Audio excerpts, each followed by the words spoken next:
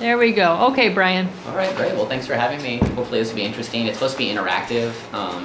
So I'm going to, spots, lumps, and bumps, common and worrisome pediatric rashes. We'll go through some terminology to just how to, better describe and be on the same page about what rashes look like from triage and from nursing and providers. And then just go through some common pediatric rashes and then some ones that we really should worry about if we ever see them, which we do. So the function of the skin, just a quick review, it's the largest organ in the body, so to speak. It's got 3 distinct functions. It protects us from mechanical impacts and pressure, from variations in temperature, from microorganisms, radiation and chemicals, breakdowns in the skin such as burns and things like that, predispose us to loss of fluid, temperature irregularity, microorganism infection. It helps regulate us, temperature via sweat and hair, piloerection, and then changes in peripheral circulation and fluid balance via sweating. Vitamin D synthesis in terms of regulating our bone and calcium and phosphorus balance is important as well. And then the third function of the skin is sensation. So it helps protect us by letting us know if something's too hot, too cold. Well, that's the idea, at least. So the anatomy, so there are layers of the skin kind of going from the most superficial to the deepest. The epidermis is the topmost layer. It's got like 5 layers to it. They're not really important to remember, I think, for our purposes at all. Really, anybody except for dermatologists. The epidermis is really the barrier for the body. It's made up of layers of keratinocytes, basically just skin cells that make a very strong protein called keratin. As I said, there's 5 layers. Also in the epidermis is Langerhans cells, which is kind of our first line of defense for our immune system from a skin infiltration standpoint. Sensory cells, blood vessels, melanocytes, which gives the skin pigment or not. The dermis is connective tissue layer that supports and nourishes the dermis and epidermis. There's 2 distinct layers to it. And then underneath is kind of both flexible and also very strong tissue made up of elastin, collagen, something called ground substance. I don't think it's me either. Yeah, mine's over there. Fibroblasts, which allow for healing. The bulk of the nervous system and also the blood vessels, lymphatics, and immune system are also in the dermis. And then there's the subcutaneous tissue, and then the little figure to the right just illustrates these 3 different layers. So an introduction, a lesion is just basically any abnormality that's found on the skin. A rash is considered a diffuse skin abnormality, so more than just one spot. And then dermatosis is just a general term for a skin disorder. It's like saying pathology or encephalopathy. It's more of like a term of generalization. So basically this is to illustrate just the different types of morphology that we describe when we're describing rashes and lesions. So kind of starting with flat. If we have flat blanching, meaning if you push it with your thumb or you put a slide on it as classically is taught in dermatology, the blood or the color moves from the thing that's on the skin. Does that make sense? That's an important distinction for something. Macule. That's a macule. So a flat spot on the skin that's small, the size isn't really important. Like little things are macules, bigger ones are patches. Right? Telangiectasias are tiny flat blood vessels that we all have in certain places on our body. Non-blanching red skin lesions are very concerning for blood actually in the skin outside of a blood vessel. So what this is petechiae, right? Itty-bitty little spots on the skin that are non-blanching by definition are concerning for a coagulopathy or a thrombocytopenia or something like that. Larger lesions are purpura. So just like macules, I think, it's kind of small as a macule, large as a patch, small as petechiae, larger as purpura. I think the sizes are a little less important when we're describing them. Macules can also be kind of skin colored. They can just be hyperpigmented. Not all of them are red. I just want to draw the distinction between. So just to clarify, so non-blanching, that means there's blood, but right. Macules are not like blood that's leaked out. So a macule can be different colors. So what I was really trying to describe is kind of a red spot on the skin. So if you have a kid who comes into triage with red spots all over his skin, right? If you push on one of them and the color disappears from that spot, that's just a macule. Just a macule. Right, so it's just a red flat spot. Okay. Versus a petechiae, which suggests that the blood has gone from the blood vessel into the skin. Okay. So you get that with vasculitis, you get that with, inflammatory conditions, meningitis, causes of thrombocytopenia, causes of coagulopathy. So it's a much more concerning red spot. Blanching red spots, I'm like, non-blanching red spots are concerning. Is kind of the bottom line I wanted to illustrate. Okay. So then there's raised. So then there's fluid and non-fluid filled. So raised, small, non-fluid filled objects are called papules. Something that's larger than a papule, again without fluid, is a nodule. A plaque is a nodule that has a flat top. Fluid-filled raised bumps are called vesicles if they're little. Lay people refer to them as blisters. And then bulla if they're larger. A pustule is a small, meaning like kind of the same size as a papule, fluid-filled bump that's filled with pus, which is by definition like cloudy fluid that's filled with neutrophils by definition. And then an abscess is basically a big pustule. How about hives? Would that be under plaques? Yeah, so hives would be plaques, Okay. right? Because hives aren't really, they're not like a nodule because they're not rounded on top, but they're raised, so they're not macular and they're not patches. They're raised just off the skin and they're totally flat.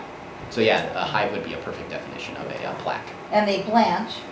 And they so blanch. You would not have to worry about an underlying potential. So you can have palpable purpura, meaning like a raised purpuric lesion. Yes. That Like really HS? describes, right. Yes. Right, so that really describes something like HSP or meningococcemia or something. And yes, that would be non-blanching. Basically little red bumpy things on the skin are less concerning than flat non-blanching things on the skin. Right. So important types of papules, there's kind of dome-shaped ones, there's flat-top ones, there's oval or round, there's umbilicated ones. Does anybody can think of an example of an umbilicated papule? Central depression. Exactly, so it's like a little papule, like a little bump that has kind of like a little belly button in it, essentially. Like a little central depression, like an insect bite, Yeah, things like that. Yeah, so that would be umbilicated.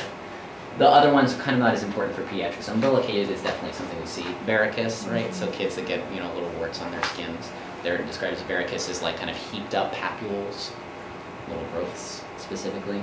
There's kind of secondary lesions that develop after you get kind of these primary things. Scale is kind of a white or skin-colored accumulation of just the top layer of the epidermis. It's called the stratum corneum, and it's an acellular layer. Basically, scale is just kind of dead skin on top of a papule or a patch. Lichenification, you see this in kids who have really bad eczema, right? They get exaggerated skin lines. They get this real heaped up kind of thick skin, sometimes fissuring of their skin as well. Excoriation just means like a linear disruption of the epidermis itself. A lot of times, kids with eczema, kids with bug bites, you'll see them. Crusting is kind of dried material from inside the body on a lesion. A fissure is a kind of deeper disruption of the epidermis that goes down to the dermis and it hurts. An erosion is like a scraped up area of just the epidermis, but the dermis is still there. An ulcer is a deeper erosion, essentially. It's like loss of both the epidermis and the dermis, and it tends to scar. Then atrophy, you see this in kids who use topical steroids too much for eczema. They get kind of that thin skin that's easily friable. So here's kind of secondary lesions. When they have that, can I ask you a quick question? Yeah, of When course. somebody has used those steroidal creams to that point, they stop, it just pops back up It correctly? does, yeah, it does. You get the problem with it is that it decreases normal keratinocyte differentiation in the epidermis. So you don't have those 5 layers that you're supposed to. So you get kind of thin skin, essentially. And so when you stop the steroids for long enough, It'll it just comes pop back up. Yeah, it comes back up. That might be Hyperpigmentation just means darker than surrounding skin, whatever that skin color is. Hypopigmentation, paler than surrounding skin. Jaundice is specifically bilirubin that's landed in the skin. We see this in our neonates, yellow discoloration of the skin and eyes. Erythema means red skin due to increased blood flow. Erythema in general blanches with pressure, meaning that the blood is still within the blood vessels, not in the skin. Does that make sense? Erythema, would that be like first degree burns? Erythema just means red. I have some on my chest. Yeah, it just means Thank you, red. Norma. Thank you. It Plaques, does. for instance, are, so hives, for instance, are erythematous, right? Because they're usually red. And you push on them and the blood tends to move, right? It displaces because it's still in the blood vessels, right? Bug bites are erythematous. Cellulitis is erythematous. All those things would be erythematous. It's just a fancy word for red. And it just denotes increased blood supply, but it's blanching specifically. Erythroderma, you see this in kids with like the staph scalded skin. They're red just from, top of their head all the way down to their feet, It's diffuse full body erythema. That's erythroderma. Like a scalding skin syndrome, but Yeah. you utilize that term for that. Yeah, exactly. So those kids, by definition, have erythroderma, Yeah. which is diffuse red blanching skin. It looks like a big sunburn. A sunburn would be an example of erythema. Terminology. So this is almost done, I promise, because dermatology can just be maddening in terms of all the stuff that you've used to describe. Acral means not affecting the trunk. So for instance, if you had red bumps just on your face and your arms and your legs, that would be an acral distribution. Trunkal means just your trunk, doesn't affect your limbs. Dermatome means it goes along where sensory nerves run. Right? People have seen those kind of dermatome maps of the human body. You guys seen those before? Mm-hmm. So like, for instance, zoster, right? So that classically runs along dermatomes, right? So that's a very, they call it kind of pathognomic, meaning that like if it runs in a dermatome, it can only be like a few number of things or one thing. So it's an important descriptor. Extensor, this is kind of weird. Anatomically, we're supposed to be considered like this, right? So this is actually our extensor side of our body, is the front of our legs, but it's the backs of our arms. So imagine somebody lying on an autopsy table is how I try to remember it, which is a little macabre, come to think of it, but that's how I learned it in anatomy. So this is the flexor surface of the arm. The flexor surface of the leg is the backs of the legs, so the backs of the knees, the calves. The extensor surface is here, backs of the hands, backs of the, or fronts of your legs. That So you can it's see. reversed for the flexor. Right. It's even more confusing with genitalia, but we don't have to get into that. Yeah. Maybe too much, I mean, it's very specific. TMI. Yeah, TMI. Follicular means a lesion that arises from a hair follicle, just by definition. Generalized just means that it's all over. Herpetiform specifically means like a group of umbilicated vesicles, as found with herpes or herpes zoster infection, or something called eczema herpeticum, which is a herpes infection of an eczema lesion. Morbilliform is a word that usually describes drug rashes and measles. So it's macular lesions that are red and usually 2 to 10 millimeters in diameter.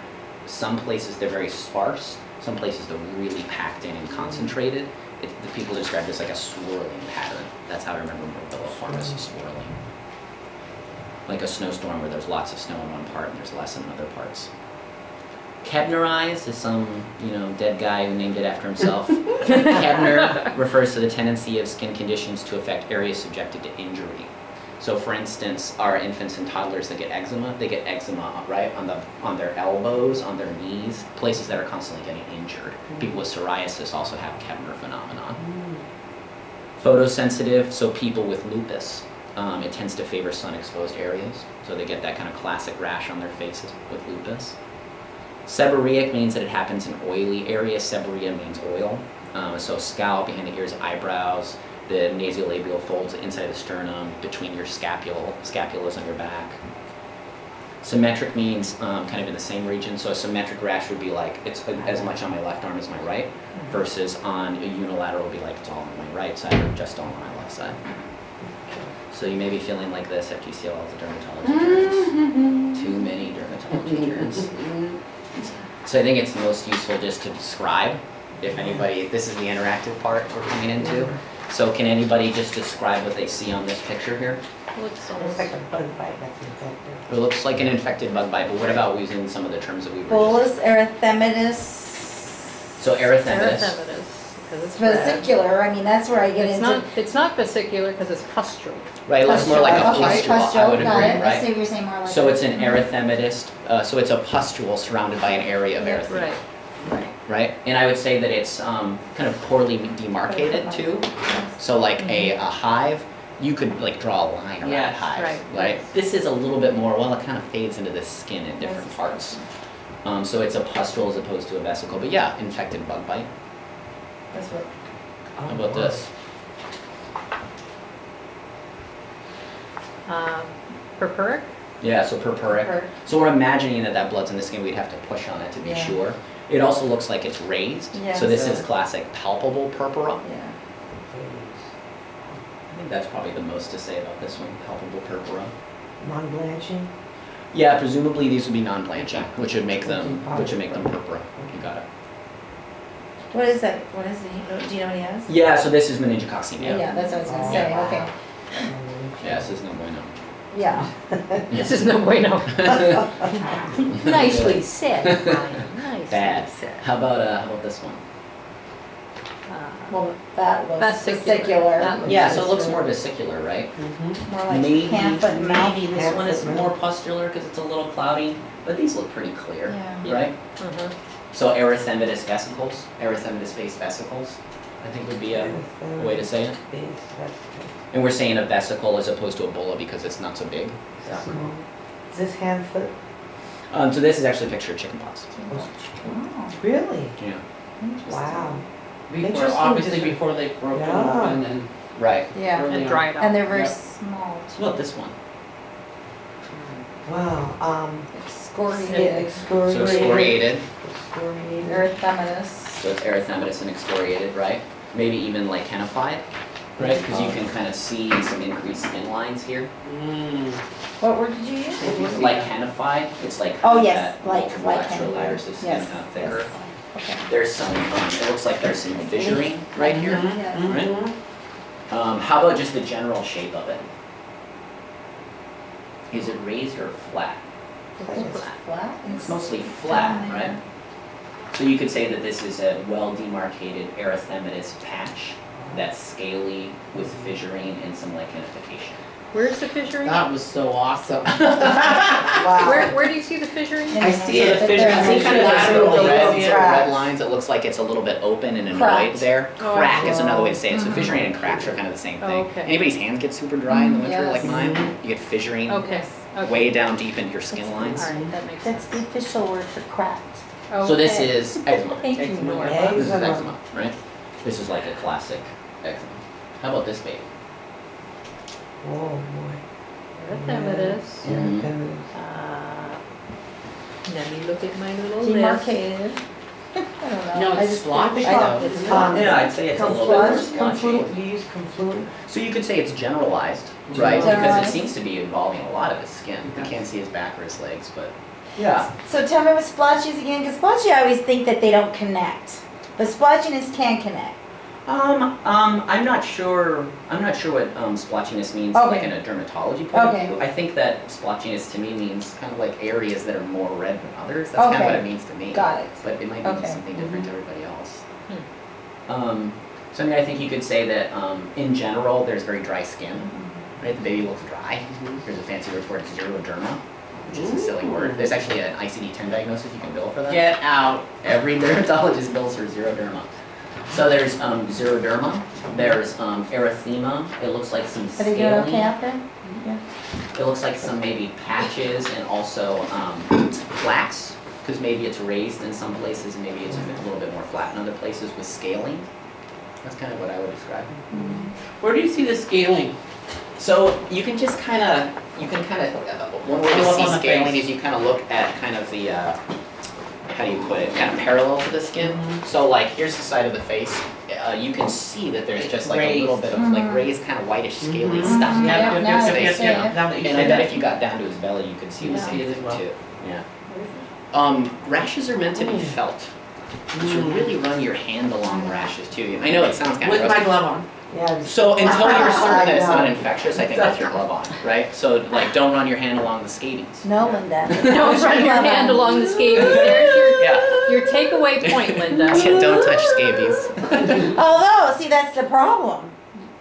What? Then they look similar sometimes, these things. Yeah, they certainly can. And I so mean, what are we saying even this for is? dermatologists. So I would say this is also eczema. I would say this is a child with worse eczema than the Yeah. last one. Oh Wow. God, we had a horrible one the other night. See, and that looks kind of more atypical to me, I guess, than it does. Or maybe I just haven't seen It's it just that, because this is really the extensive. face, the underarm.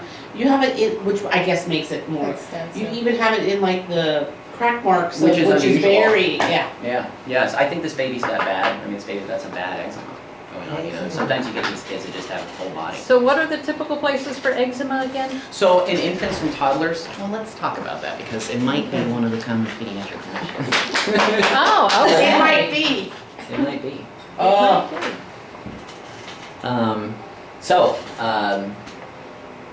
We already don't want to make it too much of a shot. So atopic dermatitis. So when people say eczema, they really mean atopic Yes. dermatitis versus other causes of dermatitis. Atopic means caused by allergy. Atopic dermatitis is eczema. like, don't you feel like they just use that term when they don't know? Yes, they do. Yeah, they use dermatitis when they don't know, which means like red Right, Atopic exactly. dermatitis. Right. for some reason. So atopic dermatitis is eczema. So it affects 1 out of every 5 children in the U.S. Wow, are you kidding? No, it's a ton. It classically presents in infancy, but it can persist into adulthood. It's relapsing, remitting, it's chronic, it's itchy skin disease. So it's marked by dry, scaly skin, erythematous papules, and also plaques. Right? So those are the trademarks of it. So distribution, infants and young kids, extensor surfaces, right? So again, anatomic, it's going to be on the fronts of their legs, it's going to be on their elbows, it's going to be in those places, right? Older people, scalp, on their face, on their body. Older people, it tends to be in flexural regions. So Yeah, because I notice it in the folds. they start to get, when they get older, they start to get them in the folds of their arms, backs of their knees is another classic spot. It tends to spare the diaper region because it's more moist down in the diaper region, and eczema is a disease of moisture. So how we treat it is gentle skincare. Gentle skincare is kind of a combination of making sure that there is good, thick emollients, which is a fancy word for like thick moisturizer, Aquaphor, Vaseline, on the kid's body twice a day. Not taking too many baths. Taking a bath is very That's drying. huge to patients too, and Yeah. I feel like I say it all the time, and they I know, really. yeah. It takes many times for people to kind Yeah. of get that they really need to use something thick. Lotions are no good. It's like thick, creamy stuff like Vaseline. That's what you want. That's what kind of consistency you want. Gentle skincare also means not using perfumes, not using soaps that have a lot of like smell and dyes and things like that that are irritating the skin. Not using real hot water in the shower, only bathing a couple of times a week. And then when you get flares, using topical steroids. Everything as weak as hydrocortisone to as strong as, you know, beclomethasone and other ones. Just recently I had somebody who had eczema, and they had used their steroids so much that they actually ended up with a fungal infection. Yeah, that happens. And That I was really like, happens. wow. Yeah, I mean, some Is people that have just it. because it's so chronic, the use of their steroid? I think some parents are kind of mistaking, the steroids really are just like, the steroids are very similar to the asthma steroids, right? Like those things that, well, actually that's not really now. Because asthma, we do preventative. Right, that's true. I guess it's kind of more similar to like the PO steroids that you would give to an asthmatic, like they're there when you flare up, you know? Yes, But yes. the baseline care to prevent it is all this gentle skin care that we all Where's this at? What did your patient want? Plus the kids with these They had- extensive eczema